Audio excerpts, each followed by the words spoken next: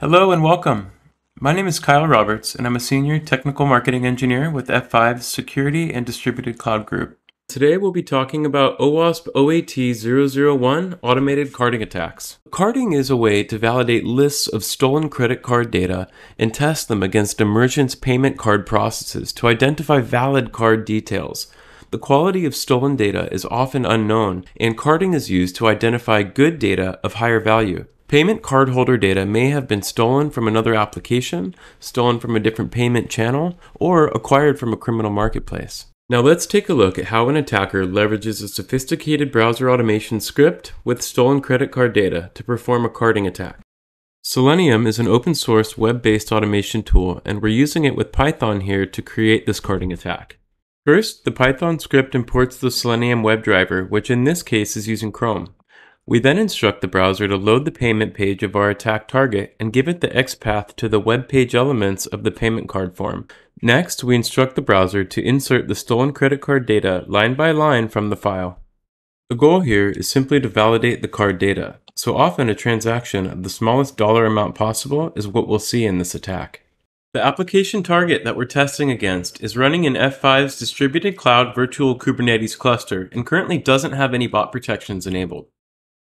As we start the carding automation script, you'll notice the Chrome browser launches and navigates to the application's payment page. It begins inserting credit card data and submits it in an attempt to validate successful transactions.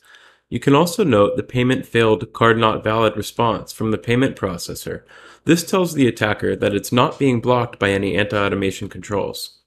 F5 is uniquely positioned to help you solve these challenges by meeting your customers where they are. With our flexible bot and fraud deployment models, we provide a variety of insertion points and connectors to help you deliver superior efficacy without reliance on traditional controls like CAPTCHA and MFA. F5 offers these pre-built connectors for application platforms like F5 Distributed Cloud, BigIP, and NGINX, e-commerce platforms like Salesforce Commerce Cloud, Adobe, and popular CDNs like AWS CloudFront and Cloudflare. Let's move into our SaaS-based distributed cloud console and update our bot defense policy to block this unwanted automation. The bot defense configuration we're looking at today is part of our distributed cloud WASP setup under the application load balancer. If we manage the configuration and browse to the security section, we can see the bot defense options. Let's modify the endpoint policy for our payment endpoint. We'll give it a name, a description, and change the path prefix to /pay with an action of block. We'll also specify the block message here as well. Save and apply the configuration, and we're done.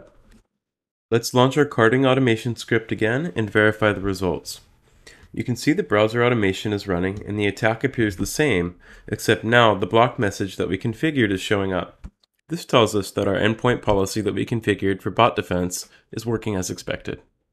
Back inside of the F5 Distributed Cloud Console, the Web App and API Security Dashboard provides a centralized view of many different security insights. You can see the bot events under Security Events widget.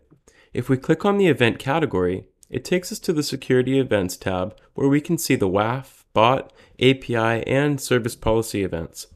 If we narrow it down to bot defense, we can refine the results. There's also a dedicated bot defense tab, which provides additional key insights related to the automation against your applications. That's all for this session today on OWASP OAT-001 and the way that attackers are leveraging automated carding attacks against your web applications. Thanks again for viewing. See you next time.